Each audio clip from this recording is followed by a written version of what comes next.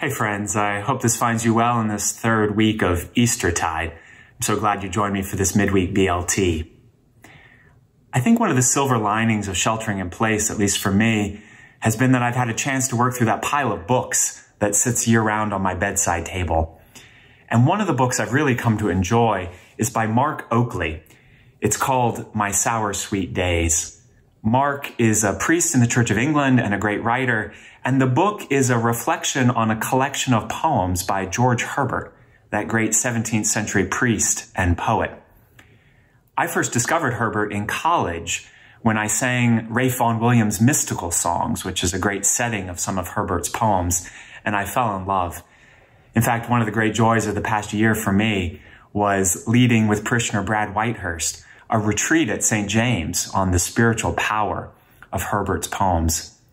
I want to share one of them with you today called Easter Wings, fitting in this Easter season. It was first printed in 1633 in Herbert's book, The Temple. And when it was printed on its side so that the reader would have to turn the book to actually read the words. But when you first open the page, you would see it shaped like this, like wings. But when you turn it and actually read the poem, it's shaped like this, with the lines of the stanzas contracting and getting tight and then expanding back out again. It's really a brilliant reflection by Herbert on something I think that's deeply true about both God and us. But first, let me read the poem. Lord, who createst man in wealth and store, though foolishly he lost the same, decaying more and more till he became most poor. With thee, O let me rise as larks harmoniously, and sing this day thy victories. Then shall the fall further the flight in me. My tender age in sorrow did begin, and still with sickness and shame thou didst so punish sin that I became most thin. With thee let me combine and feel thy victory, for if I imp my wing on thine, affliction shall advance the flight in me. As I said, the shape of those stanzas contracting in and then expanding back out again, I think says something really important about both us and God. First, us. Notice how the beginning of both of those stanzas talk about sin and the effects of sin. I think one of the things that's true is that sin is a turning in on ourselves, a closing off of love of God and love of neighbor in favor of love of self. It closes us in on ourselves and cuts us off from the source of life and of joy. It closes us in, just like those stanzas. But then in both stanzas, God steps in. God gets involved. God intervenes with love and forgiveness, and we rise with Christ, and our possibilities and our hope expands.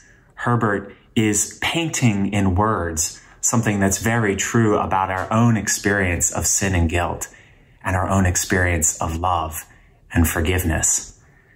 But that same shape of closing in and expanding, I think, speaks of God too. You see, the truth at the heart of the Christian faith is that the creator of all things, the eternal and everlasting God, chooses for love's sake to limit himself, to enter into our humanity, to be confined to one body in Jesus at one time and in one place. He starts his life bound in swaddling clothes and ends his life nailed to the hardwood of the cross, and then is laid in a cramped tomb. But Easter proclaims the truth that those bindings, that limitation, can never limit God. God doesn't stay there. God's power and God's love are uncontainable. Christ came to share our life, to suffer even alongside us, so that we would rise with him. And I love that second to last line in the poem. For if I imp my wing on thine, It's a funny word, that imp, not one we use very often. It's a term that comes actually from falconry. And the idea is that feathers are grafted onto a bird's wing so that it can fly again. The truth of Easter is that we are imped.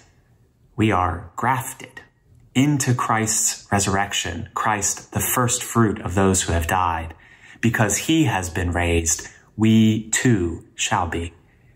His resurrection sets us free from sin and guilt, from shame and fear, from death itself.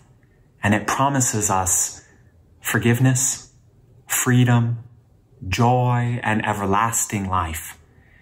And it reminds us of both the promise of the prophet Malachi, that the Son of Righteousness will rise with healing in his wings, and the prophet Isaiah, that those who trust in the Lord will renew their strength and mount up with wings as eagles.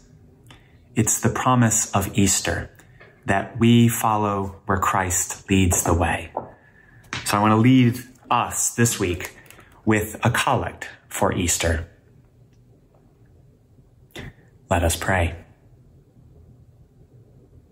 Almighty God, who through your only begotten Son, Jesus Christ, overcame death and opened to us the gate of everlasting life, grant that we who celebrate with joy the day of the Lord's resurrection may be raised from the death of sin by your life-giving Spirit, through Jesus Christ our Lord, who lives and reigns with you and the Holy Spirit, one God, now and forever.